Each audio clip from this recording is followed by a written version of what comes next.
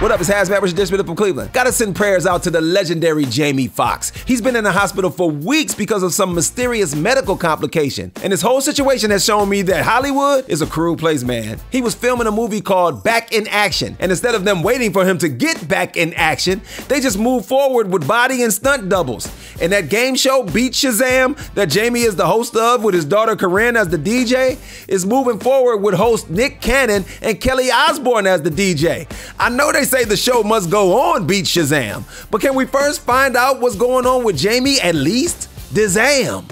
Actress, singer, dancer Teyana Taylor was at Met Gala eating Chick-fil-A that she snuck in.